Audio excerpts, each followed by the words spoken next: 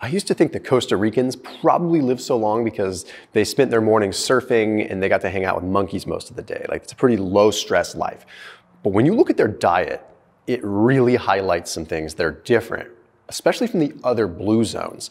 Now, when you look at Costa Ricans, they have a phenomenal life expectancy, but there's one particular region called the Nicoyan Peninsula. These Nicoyans live extraordinarily long. They have an average life expectancy over 90 years old. To give context, the United States, we're talking like mid-70s. A huge difference. Now, it's also presumably the highest concentration of people over the age of 100 in the world. Now, there's some speculation there, and some people will like combat me on that, but when you look at the literature, it's a pretty high concentration of people over the age of 100. But what's even more phenomenal than that is that they're free from disease, they're generally free from disability, and they have a very low instance of medications. So what's most important here is their health span. Their health span into their 90s is unreal. In fact, that's what Costa Rica in general is really known for, is having tremendous health span and vitality well into their 90s. As I've said in other videos, who cares if you're living to be 120 if you're in bed from the time you're 80 on, right? So being like ready to roll at 90, that's pretty awesome. There was a study that was published in Demography that looked at Costa Ricans, and they found that at age 90, Costa Ricans had a 14% higher average life expectancy than the average of the 13 highest income countries. Now, the reason I mention this is high income regions typically have a high life expectancy. You have better medical care, probably more affordability for healthier things that are usually expensive. The list goes on. Like, higher income usually equates to longer life expectancy. But in this particular case, with the Costa Ricans, at 90, they had a 14% higher life expectancy than all those other high income regions. So something is very specific here that we have to analyze. Now, additionally, the life expectancy at 90 is about 4.4 years. Compare that to other regions. Some don't even have a life expectancy past 90. Okay, but when you pinpoint kind of what the differences are, first of all, just in their overall entirety, significantly lower cardiovascular disease and significantly lower obesity levels than almost anywhere in the world, let alone the blue zones. So it's really interesting because they have some of the lowest cardiovascular disease and lowest obesity rates out of all the blue zones. And you know what's really interesting? They eat a fair bit of animal protein. So it's kind of wild. It doesn't seem to be about the meat intake or the protein intake. That is Costa Rica specifically. Then when you look at the Nicoyans, it gets even more wild. At age 60, the Nicoyans have 7 times the average life expectancy than those in Japan.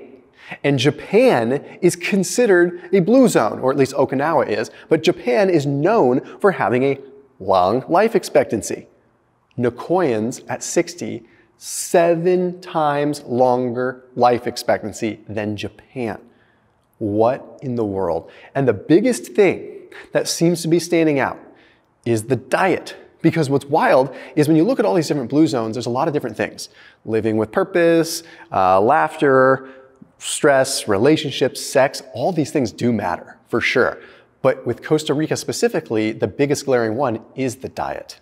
And there's one really important thing that I'm not tooting my own horn here, but I have stressed for years. Okay, now I know I'm a big intermittent fasting guy, and I'm not about to recommend that with them because the Costa Ricans don't really fast, but they do what I recommend doing on the days I do not fast. So I fast a couple days a week. All the other days, I eat a large breakfast, a medium lunch, and a very small dinner. That is my goal. I try to eat that way as much as I can. And when you look at the literature, there's a lot of stuff to back it up. We'll talk about it in a second. But the Nicoyans, they roll out of bed before dawn. Okay, and usually right about dawn. Sometimes they go horseback riding and they do some of their work before breakfast. You look at different sub-regions of this and subcultures. It's kind of interesting. But either way, they're up early, getting on with their day, and then they're having a big breakfast. Beans, chicken, corn tortillas, and quite a bit of coffee. Chicken for breakfast. Sounds like kind of huevos rancheros to me, and I'll take that, maybe just without the chips, right? Anyhow, diving in more, we see some other interesting things. High amount of black bean intake, high amount of poultry, high amount of squash. We're going to break down each of these things specifically. So let's talk first about the segmenting of the meals that is so different from a lot of other regions. In America, we grab and go. We grab like a Light and Fit yogurt, or we grab that granola bar and we head on out the door, and then we stack our calories towards the end of the day. There was a study that was published in Obesity Reviews, took a look at 9 studies, and the evidence was very clear. When calorie distribution was skewed towards the morning, much less obesity, much less overall risk of certain diseases and cardiovascular issues, and significantly less insulin resistance. Our circadian clocks do not want us to be loading up on food later in the day. That makes 0 sense from an energy balance standpoint. Eat more in the morning where you're gonna burn it off. Eating the right food, you won't feel fatigued. Your body has more ability at a genetic level to burn through the fuel you eat in the morning than it does stacking it towards the evening. I have seen this not only in the literature, not only in people that I've coached and talked to, not only in professional athletes, but in myself when I wear a continuous glucose monitor. I see it super clear, where if I eat food in the morning, my body handles it and my glucose levels stay nice and stable. If I eat a lot of food in the evening, even if I've been active that day, whooshing, it goes way up, big spike. And I see this in real time with a continuous glucose monitor. And it's really the only way that you can kind of test it yourself to see, okay, you could prick your finger and do that, but I think a continuous glucose monitor makes it a little bit easier to see that and actually have the data in front of you. I put a link down below if you want to get a continuous glucose monitor. A lot of people think you can only get one with like a specific prescription or whatever. It's not the case. Like you can get one through Signos, where you get a Dexcom continuous glucose monitor and then you use the Signos app, which takes the data from the Dexcom continuous glucose monitor, and it uses an algorithm to show you kind of your predicted scores or your predicted levels, and like when you're rising, when you're crashing. It tells you so much as, hey, your blood sugar is rising, you should go for a walk, or you should do some squats or some push-ups. Very helpful coaching tools as well, but it's a very sophisticated algorithm that doesn't just give you a snapshot of, hey, your glucose is high. It gives you a specific range you should be in. So if you're looking at controlling your glucose a little bit better and understanding when you're using food better and when you're not, there's no better indicator, in my opinion, of your metabolomics and how you're using fuel than what happens to your glucose when you eat. If you spike, maybe that was a time you shouldn't have been eating quite so much. If you can control it, you can spike and come down, then hey, your body's in control. But you gotta see what works for you. So that link is down below. That is a 15% off discount link too. So I highly recommend it. Top link, top line of this description underneath this video.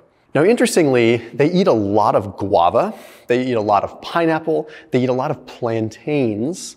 Okay, so they eat a lot of these like higher sugar tropical fruits, but these are also exceptionally polyphenol rich. They also eat a ton of blackberries. Blackberries grow a lot, and blackberries are super high in anthocyanins.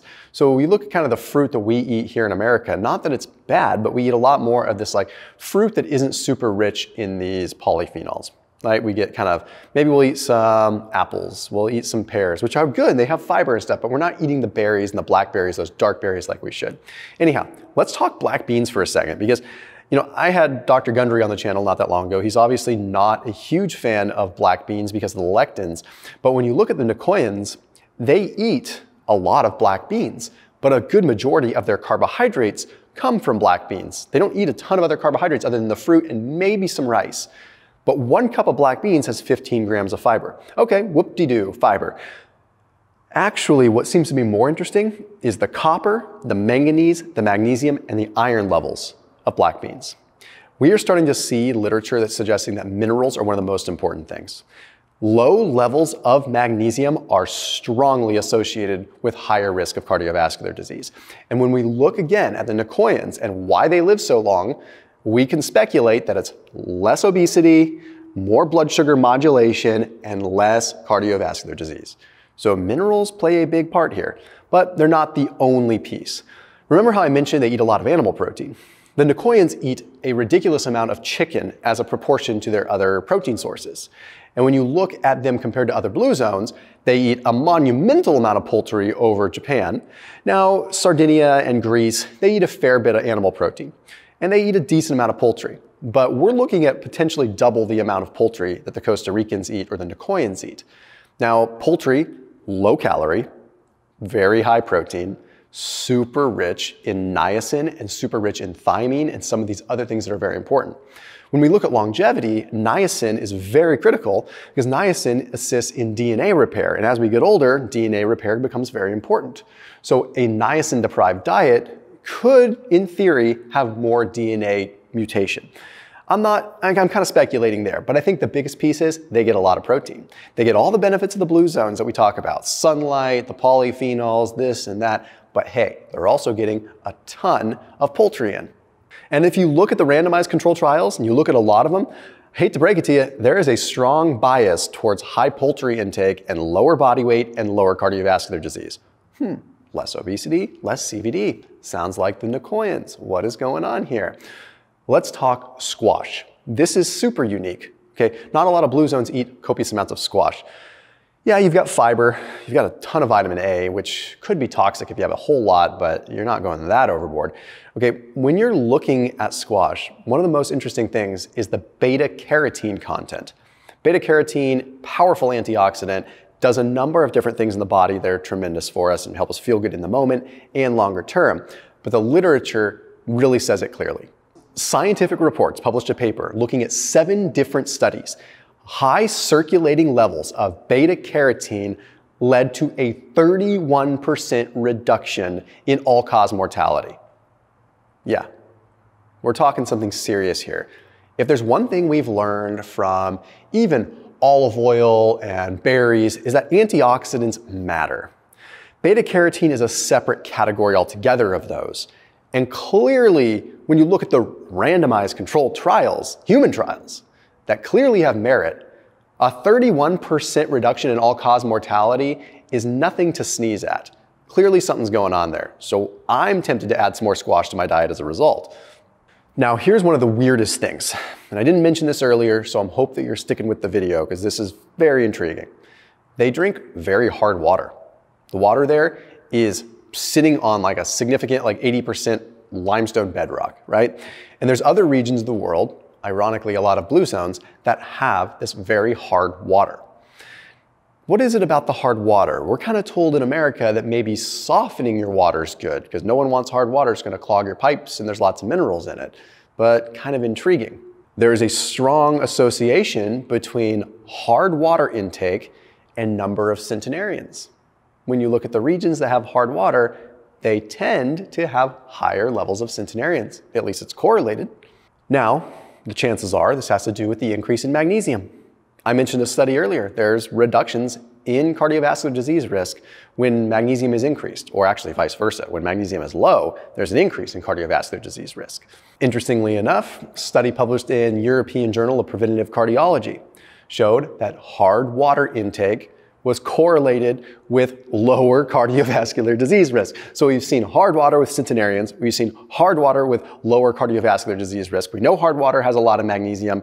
We know lower magnesium is an increased risk of cardiovascular disease. What more do we need to know? Does that mean that everyone needs to go out and drink hard water? Not necessarily, because the tap water that's coming out of your faucet is probably a little bit different. But if you're ever getting bottled water or glass water, please, for the love of all things good, opt for the spring water, not the purified water. Okay, go for the spring water. One of the things I've noticed is like when I drank purified water for a long time and I went to spring water had like a weird, almost bitter taste. Now I learned to look for that kind of bittery taste because I'm like, that's the minerals, that's that magnesium, maybe a little bit of calcium, maybe a little manganese, these things we need. The last thing that is a little woo-woo-y that you're gonna roll your eyes about, but it's only for the people that have stuck it through the end of this video, is they have what they call plan de vida, life with a purpose. They are very big about purpose. The villages there, the people there, they have roles and they are sort of assigned those roles and they follow through with those roles. The fisherman, the shepherd, the this, the that. I'm just being hypothetical here. Point is there is a purpose and a direction. And that plan de vida seems to be very important. There's even some literature now starting to come out in psychosomatic research that's looking at this. We're seeing that having a plan and a purpose can actually give you a drive to continue to live for a long period of time. So my takeaway out of this, I don't think I'm going to go eat a Nicoya diet. I don't feel particularly good with black beans, but what I have learned from this is that my minerals are important. I'm doing the right thing by eating a lot of poultry. I probably need to add some more squash into my diet, and I'm going to double down on my spring water. I'll see you tomorrow.